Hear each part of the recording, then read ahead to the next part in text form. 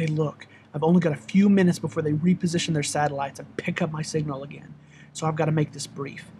Now, I know you've all heard of crazy hoaxes like UFOs and Bigfoot and sparkly vampires, but you've got to listen to this. This is for real.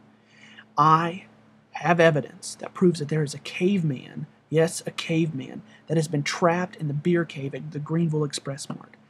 I know what you're thinking, okay? But I'm not another one of those crazy kind of people. So, you'll just have to trust me. What? Now, this might sound kind of crazy, alright? I heard that you guys took a cave from out in the Smoky Mountains and brought it in here. That's true. That's absolutely true. Now, we actually went over to the Smoky Mountains and got a cave called Frostbite Cave and brought it over here. Okay, now it's really cold. Okay, now here's the weird thing, alright? I heard that in the process, you ended up getting a caveman. That's ridiculous. No, I mean, seriously, I heard that. Ridiculous. I'll tell you what's ridiculous. What's ridiculous is that they have a caveman trapped in their beer cave.